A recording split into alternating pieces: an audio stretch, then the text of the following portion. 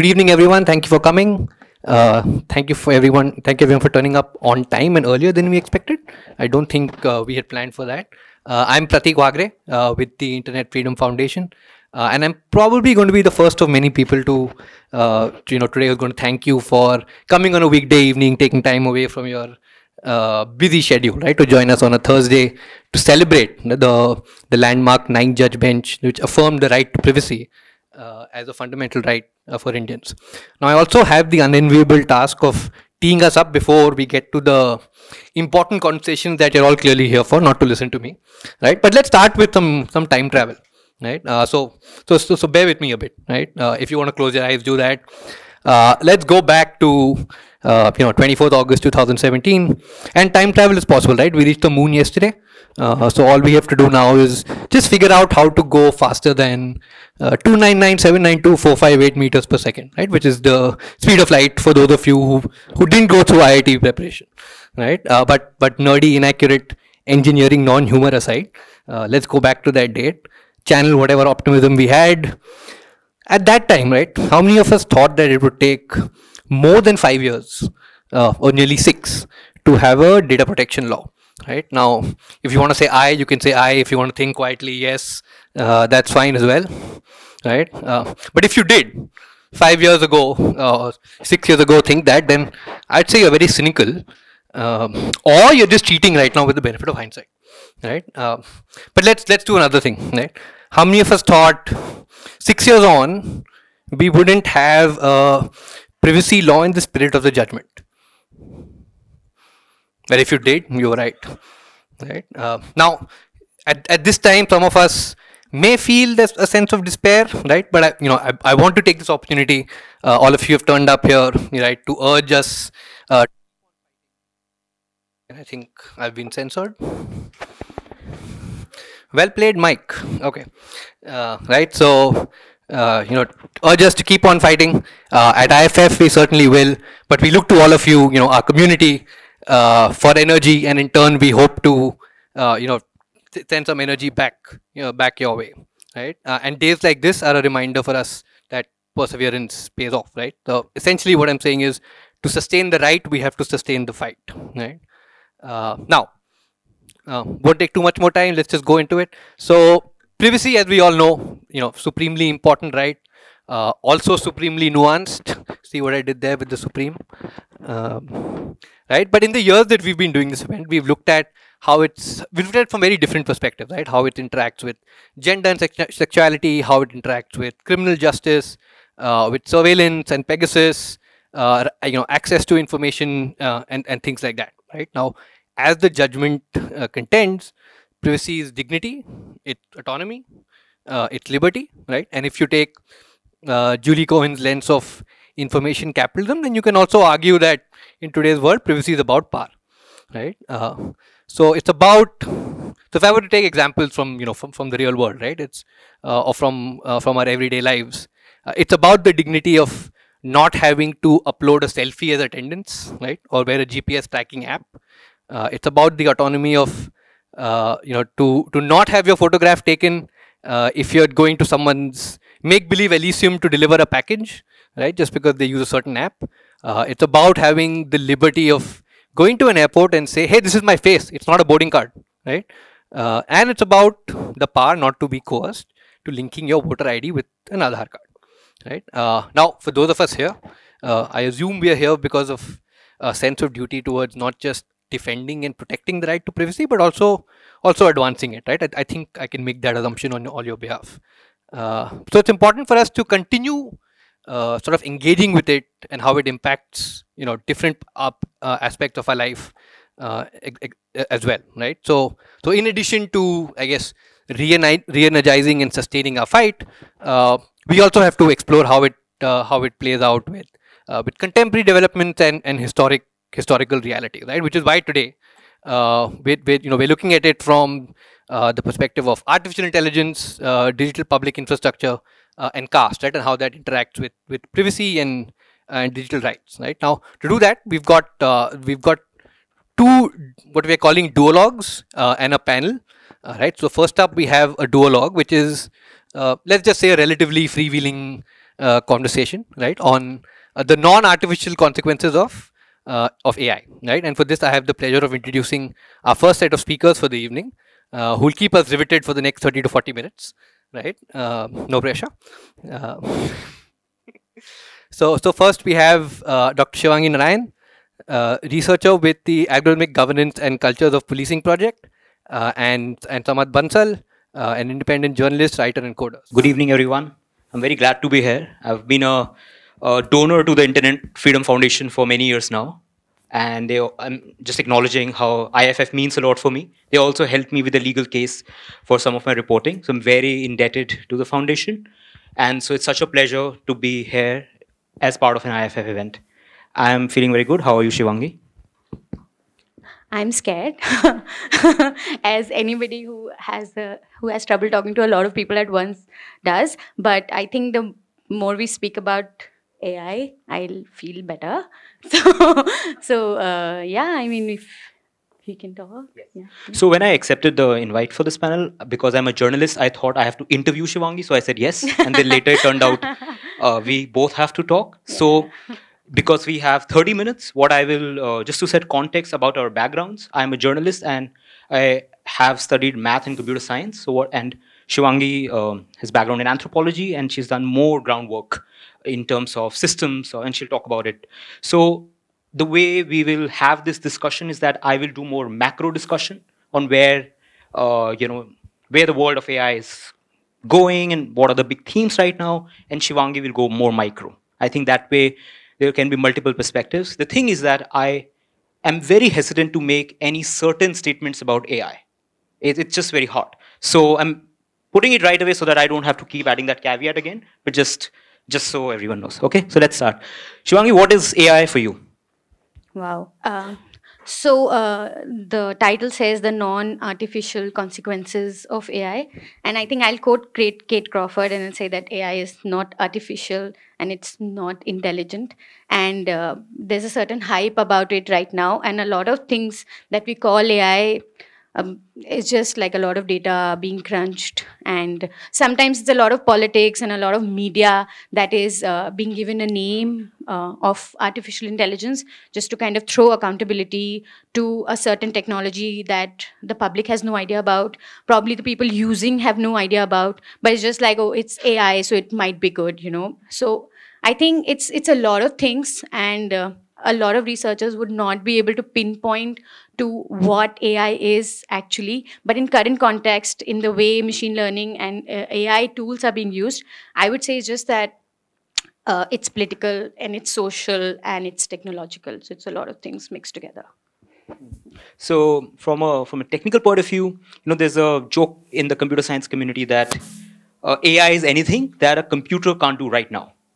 Okay, so for example, back in the day, before 2000s, you can say chess. A computer can't play chess, so we built systems that could play chess. And in the 90s, if you followed, Gary Kasparov was defeated by a computer program and said, that's AI.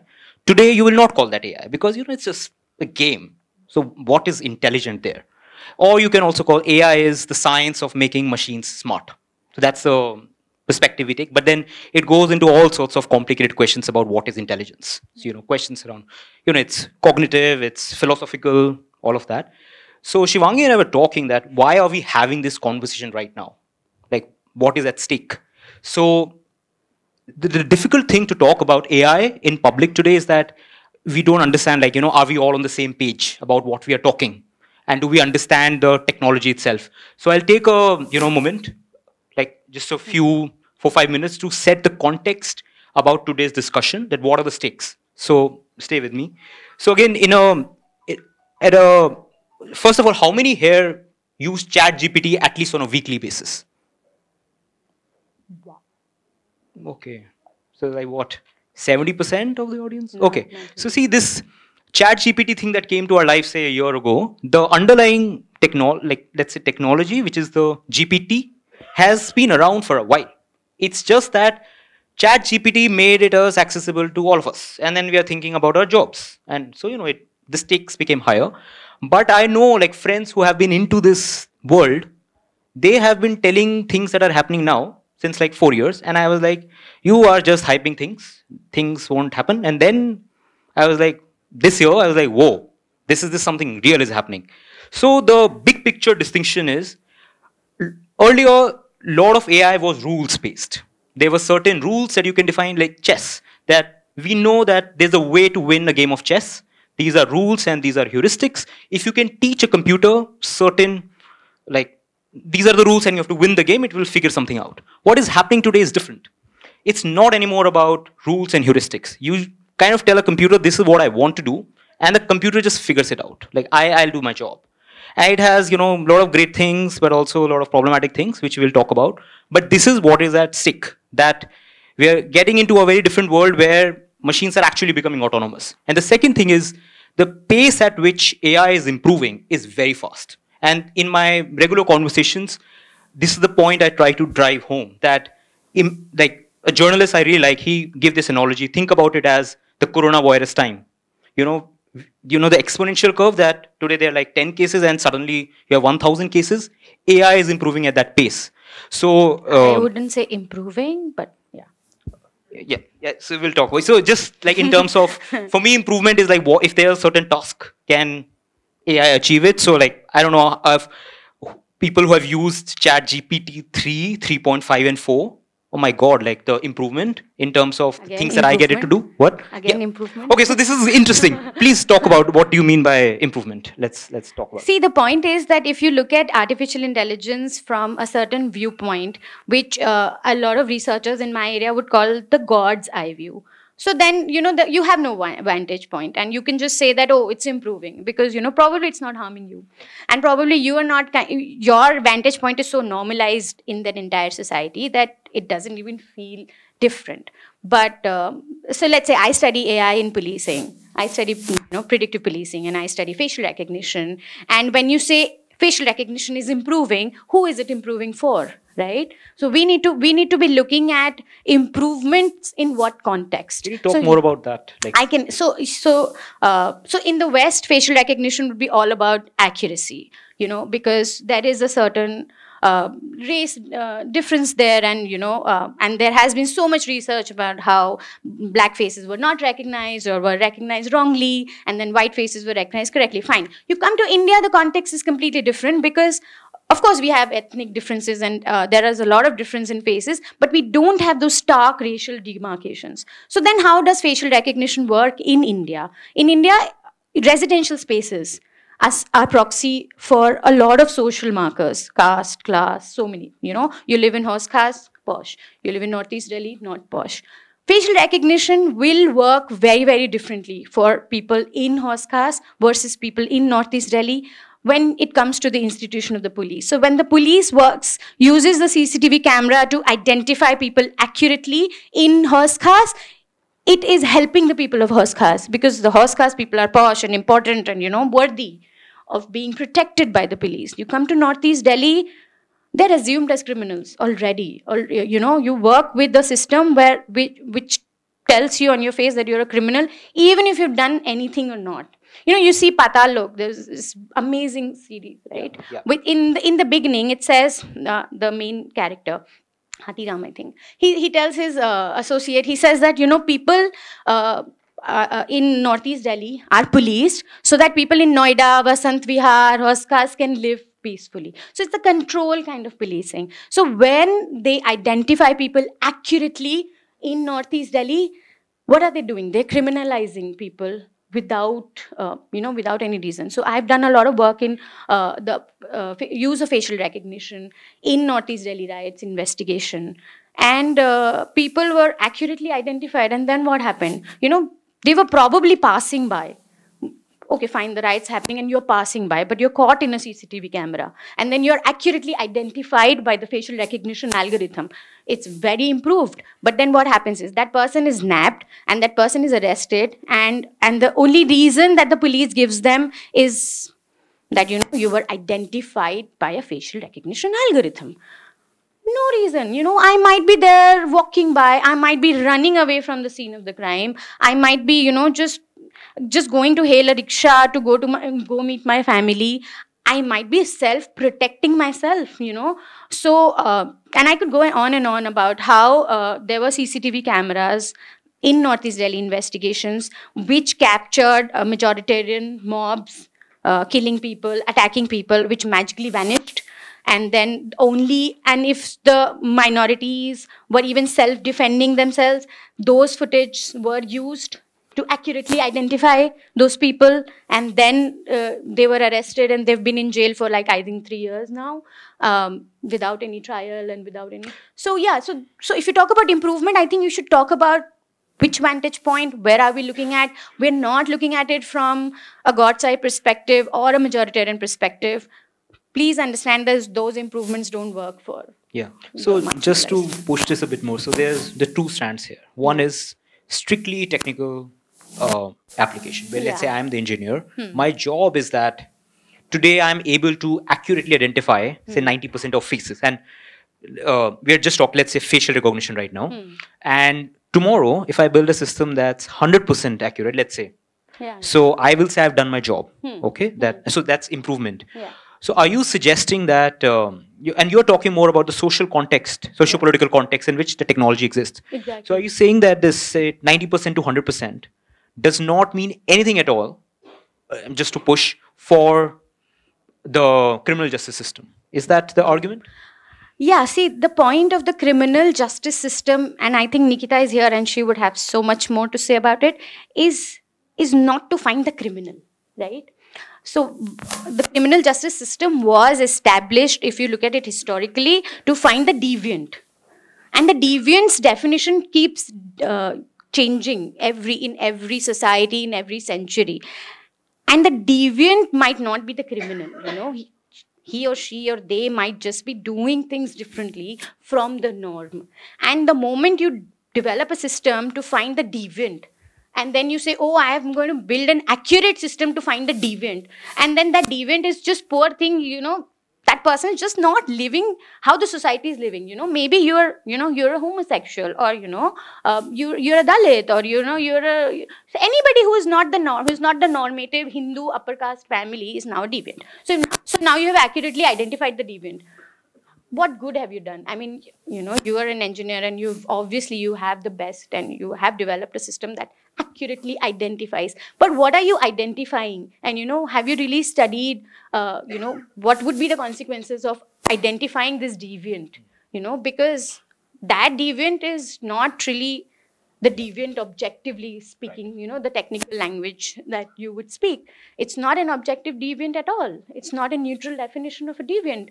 And there are lives at stake, you know, there are entire communities whose lives are at stake. But engineers would behave as if they don't belong to a society. They don't come from the society. It's like the culture kind of, you know, works around them, and they live in this technical, neutral, objective heaven where nothing touches them from the society. Obviously, because most engineers are upper caste men. You go to Silicon Valley, there'll be, again, upper caste men, Indians, or white people. And maybe I'm not saying that they are bad people. It's just that they have never seen the realities outside their own social kind of, you know, sphere. So maybe I'll give them a benefit of doubt that they're not bad people, they're not evil people, but they just don't know. And that is also a problem, because, you know, if you work in a kind of a bubble and say this is the bubble and this is the world, that is also a problem. Yeah. Very interesting. So I'll again zoom out a bit, and I would like your views on how it, like, again, these are some technical terminologies that if you follow the Silicon Valley debate, you'll hear about them. So there are two specific things that the way AI is being developed are quite talked about. One is what we call like the emergent behavior of technology. The second is, you can call it the alignment problem, which Shivangi just touched upon. So I'll tell you the emergent behavior, which personally worries me a lot, is that you, as I was talking in the beginning, right, you design a system to do a certain thing.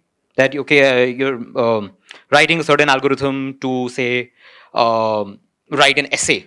That's what you want to build the technology for.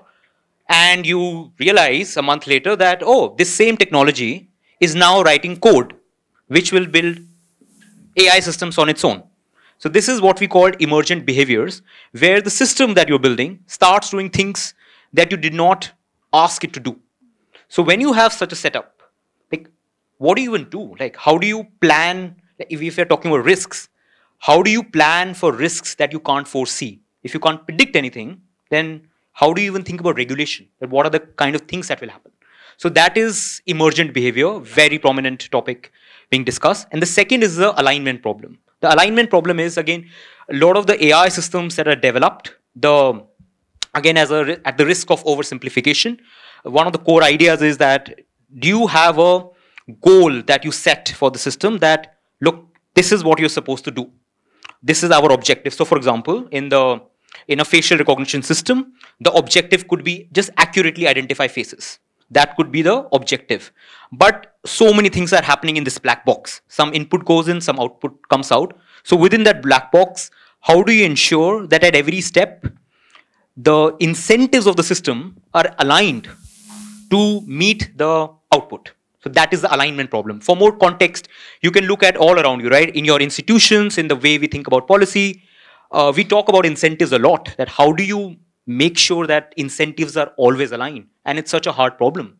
Like in universities, you can have, like my pet peeve are GPAs and grades. Like the objective should be that kids should study well and tests should measure it. But do grades really do that? So there's a incentive problem there. Similarly, we are thinking about incentive problems with AI systems. That's alignment, which is an interesting example there is with criminal justice system, which is that, and just something for all of us to think about, can we predict crime is the question.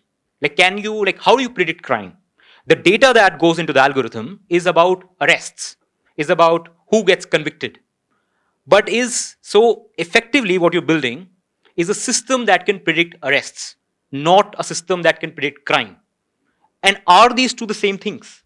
Who gets arrested and who is committing a crime? So it's something to think about here, right? Like, what is that? And we always have a proxy. We never have, like when you're building models, like what is something that we have the data that we can train something to achieve an objective. So what do you think? That is one of the things that the way AI would be advertised, let's say, would be like, oh, we can predict crime, I remember when Delhi police did its predictive policing thing in Hindustan Times. It was all about, finding crime before it happens. Right. And then you're like, okay, fine, how does that happen? And then they will say, okay, fine, so we are looking at the calls that are coming on the number 100 call center, and then we are mapping that on a map.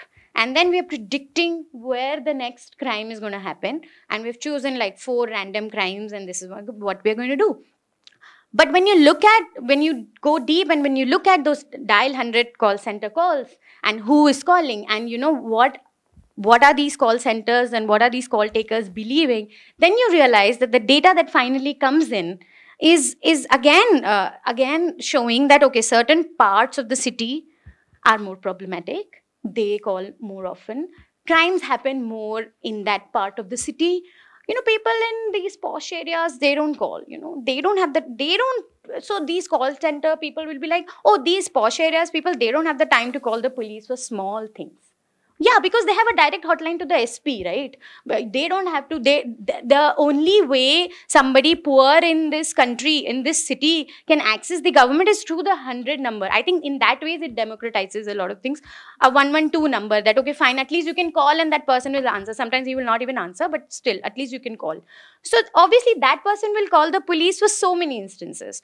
But the other person does not even need to. But in that sense, what is the data showing? At the end, the data shows that, oh, problematic part of the population, let me increase policing here, let me send more people there, and let me arrest those people. And then what they start doing is they start arresting people even before they have done anything. And I think Ghazala Jameel has done a lot of good work on this, that Northeast Delhi people will come to, let's say, CP to hang out, like, they're having fun, and the police will come to them and they'll say, oh, where do you stay? They'll look at those guys and they'll say, oh, where do you stay? And they'll say, okay, achha, I live in Seelampur, get out. They will say, get out.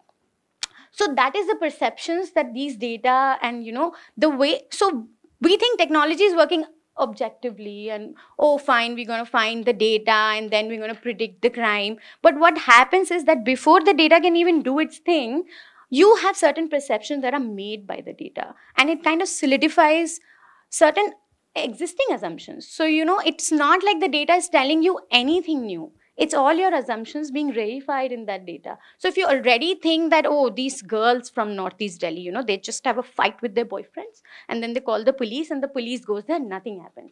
So your entire idea of sexual harassment for a girl in Northeast Delhi is completely different from, let's say, a woman in any other posh areas. I don't know why horse cars keeps coming in my mind, but yeah, let's say, you know, Green Park.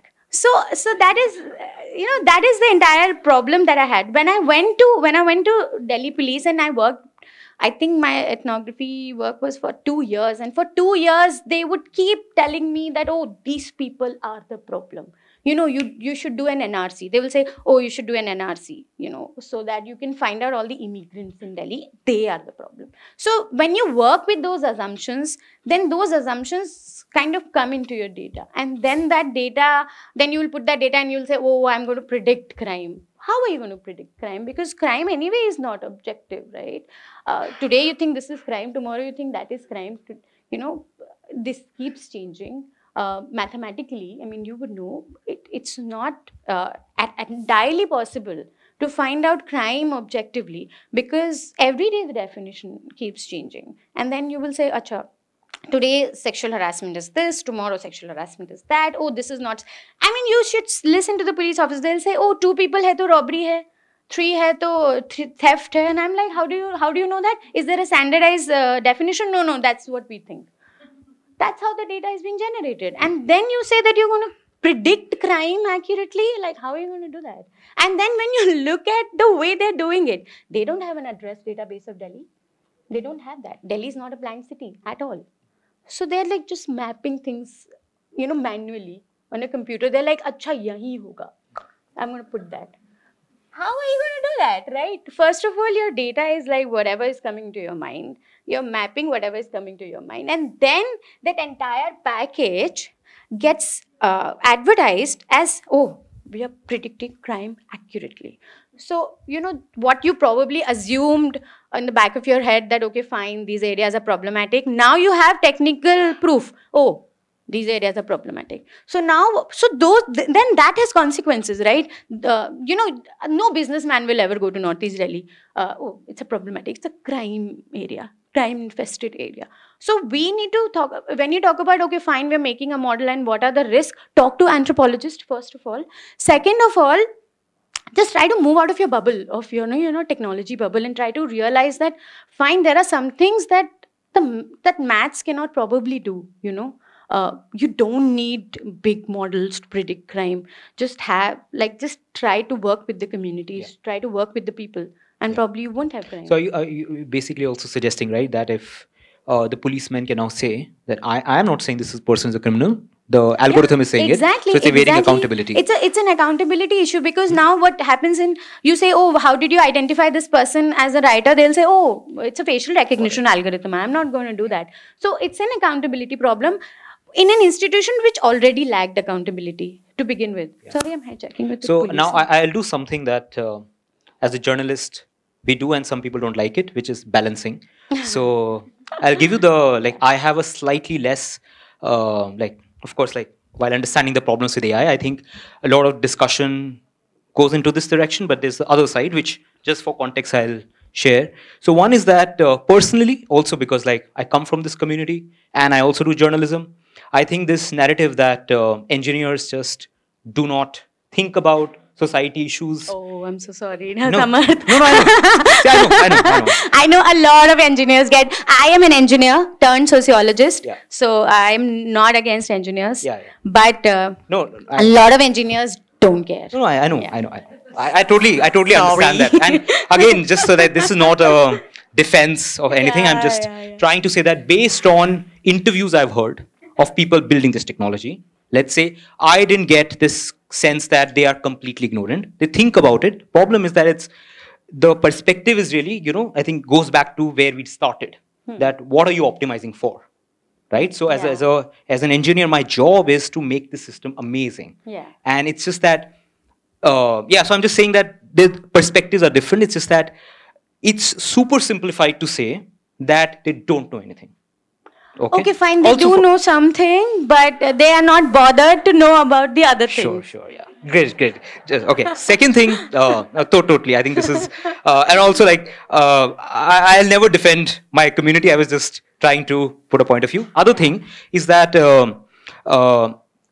which of course, like, so in terms of the reason, I think for me, why I'm also interested in AI is not just because of the problems. One of the things that for me is the most exciting is AI actually solved the protein folding problem. Okay, this is something to understand that the argument that a lot of people building AI technologies, they will not talk about what Shivangi is saying.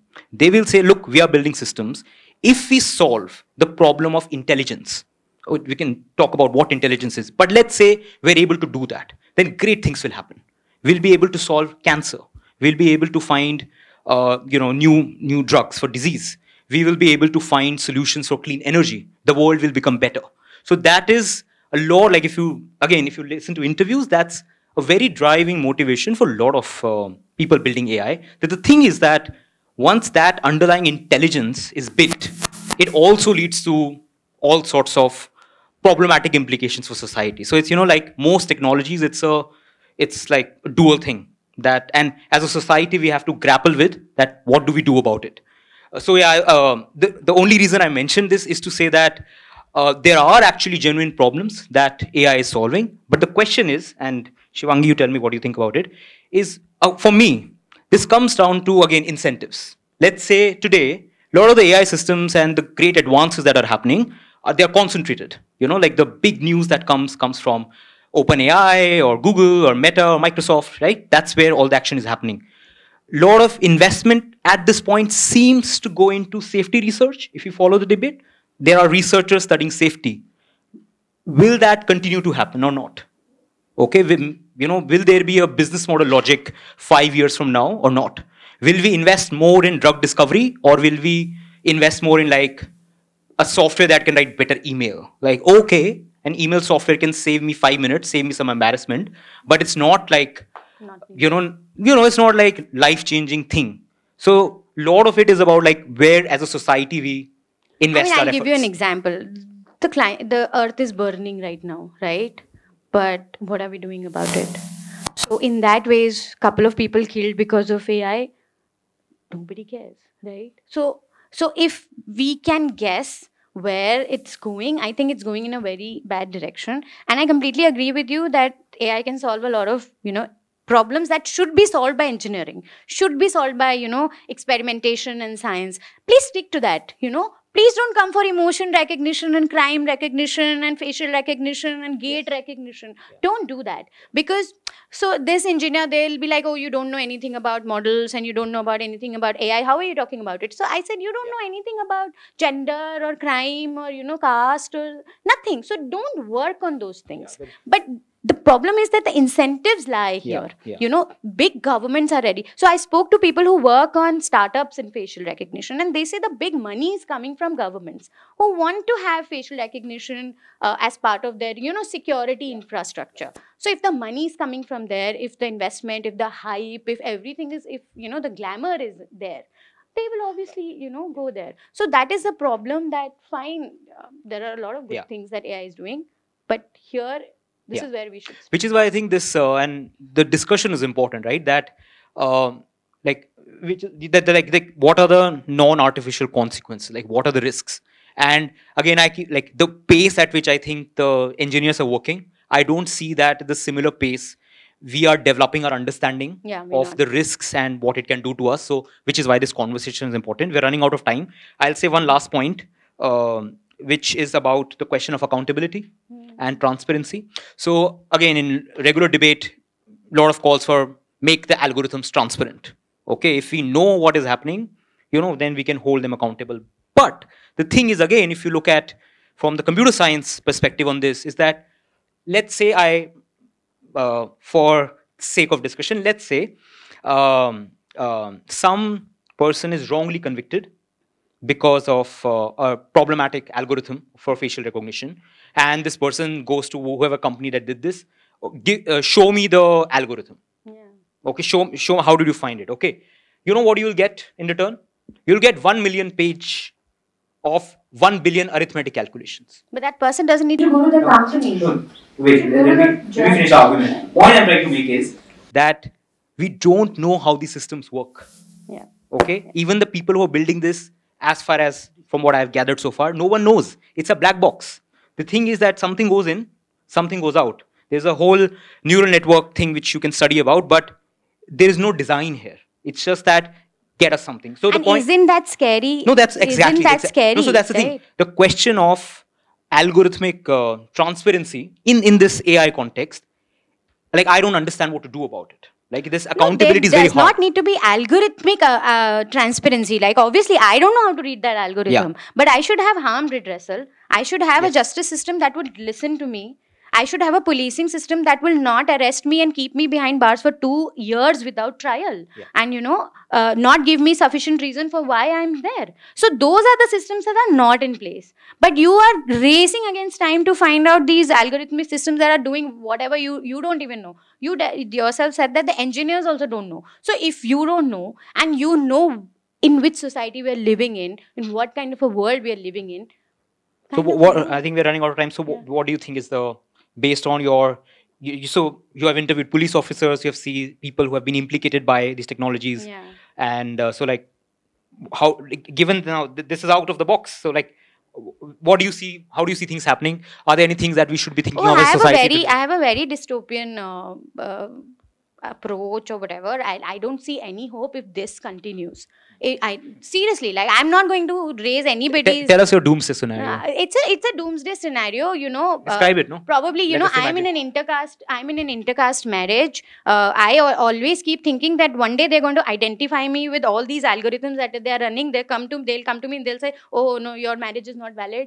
Whatever, I don't care. And some Kafka dystopian syndrome is going to happen. They're going to, and I have had nightmares that they're going to come to me and they're going to say that, 100 algorithms have told me that you are some kind of a criminal and I don't care.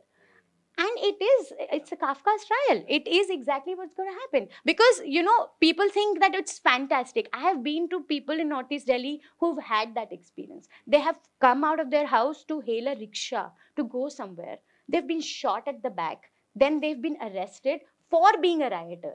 Although they were the victim. In bars for 14 months without any medical care. Now that person cannot raise his hand because the bullet is lodged in his nerve or something. He cannot work. A wife doesn't work. Kids are there. So that has happened to them. So why do you think it won't happen to us? So it is a very, unless we kind of work on AI plus everything else that we have in us. Not the best notes to finish the discussion, but this is what it is. So time for Q&A. We have a moderator.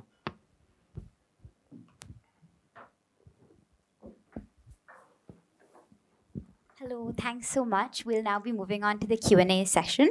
In case you'd like to ask a question, please raise your hand and someone will come with a mic. I believe we have a question. We'll start there and then move there. Yeah. Thank you for the wonderful panel, and I very much share your dystopian. I'm here. Yeah, I very much share your dystopian ideas, and I totally echo them. Just a quick thought before I ask my question. I think the question of facial recognition will all the more be interesting in terms of how we see DNTs and IDPs, particularly in forest areas, because there's the entire narrative of and all the work that's happening to conserve ecology. I think that's interesting. Just wanted to get, and you might just give a dystopian idea, which I would love, but just wanted to get some thoughts about policing of trans people and particularly of sex workers, right? Also trying to think about trans women who do sex work, but also cruising cultures in the country, wherein you would have, sure, let's go with the idea of gay men going around in parks late at night. So in all terms, the cruising cultures work, right? Being one of the stakeholders and also someone who works in this space, I'm seeing an absolutely horrible police future. So how do you see that? That'll be great. Yeah. Again, I'm sorry, I'm not hopeful at all because, what he calls improvement, I call scary scenarios. And again, so when you talk about, homosexuality, the kind of representation of homosexuality is it's very out there. People think, oh, you look a certain way, though you are gay. So I don't think the police needed facial recognition to anyway harass people who are presenting as homosexuals. But now with facial recognition, they don't even have to answer, to anybody. They can just say, okay, we have this. And then you have so many laws. They have something called public decency law or something like that. And then, public decency law, it's applicable to everybody, but it's worse for, trans and queer people, because most of them will not have a backup of, where somebody would kind of defend them. And then, it's the police and their tablet and you. And I don't know how to say it, but it's a very dystopian scenario. And it is going to increase, because the thoughts that the police has for trans people, for queer people, are already so horrible. And, if you listen to them, women in short skirts apparently are calling for rape. So, that's how they work. And then you give them a tablet where, they can click your picture and then everything about you comes in. So, I mean, you can just think of the worst and then move on from there. Hi. No, I just wanted to very quickly add saying that there has been, of course, with the history of policing is tied to the history of deviant sexuality, which through the Criminal Tribes Act all criminalized trans communities, particularly the hijras.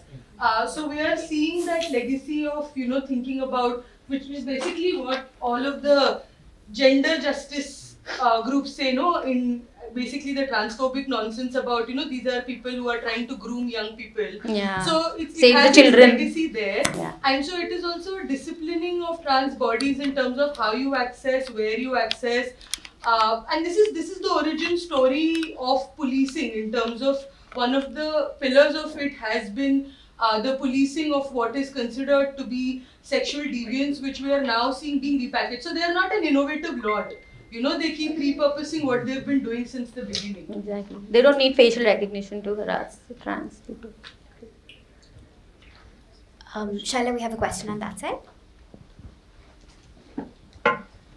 Question's going to sound horribly naive after all the dystopia that we discussed, but a lot of the algorithms, obviously these predictive policing algorithms are seriously problematic. But they are also not a clean slate when we come to India. Like, they've been tried and tested and failed, whether it is on the ground, whether it is judicially. See, like the Predpol one in Washington, I think, and a couple of other American ones. So I'm just curious whether you hear of or see any sort of feedback mechanism, whether it is with the regulators or whether it is with the engineers who are developing it. Like, is there any sort of cognizance that these are systems that don't work and we have data to prove that it doesn't work? No. Engineers, like people I have spoken to, they're like, it's not the algorithm's fault, right? And you can't blame the gun for killing somebody. So, and when it comes to the police, I think it's not about feedback, because they're not using it the way probably it was supposed to be used. So so that can be another discussion about the workarounds that, a technology that comes from the US, because it's supposed to be working in certain conditions with certain base systems, how it works in India and, what kind of workarounds, that's a separate discussion. So it's not worked like that. So the feedback that probably Predpol had in Washington doesn't really work in India. So we don't really know what feedback we are working on, but okay, we are using it because it looks good in the media, makes the government look good. Also, there's a lot of politics that happens. So in the end, they're only using their informers and everybody. But then it looks good to say that, okay, we use facial recognition, right? I mean, it's a nice PR thing. Just a quick point on that. Like, I am not privy to what's latest is happening in India. So that I'm just trying to... So in principle, what you just said is like the whole job of what people are doing. It's called reinforcement learning. That you feed in the system, something is not working. How do we fix it? Like, that's what these people are trying to do. The challenge is that if there's a model, let's say, trained on like the US, does it work in India? If it's not, like, then what are people here doing? So I'm not aware of that, but I'm just trying to say in principle, like, that's the whole point of getting the algorithm right, which I don't know if folks here are doing or not. I don't know. I mean, if it's a very like everyday kind of a thing. Okay, fine. I don't know. I think most people in India would be working on what's happening in the US or what has happened, and then trying to kind of use it and do it in India. So it's a very secondary sort of a system. So maybe some feedback happens in the US, comes to India, then they try to develop things that way. So I think that's how the feedback works. We have a question on that side.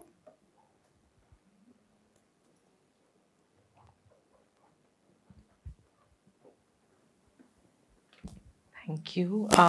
I think I have one comment and then a few questions, but not like really directed at anybody.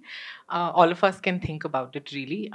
Firstly, the comment is that the tussle here between you calling it improvement and you calling it scary is not really interpersonal. It is much more systemic in the way knowledge is produced.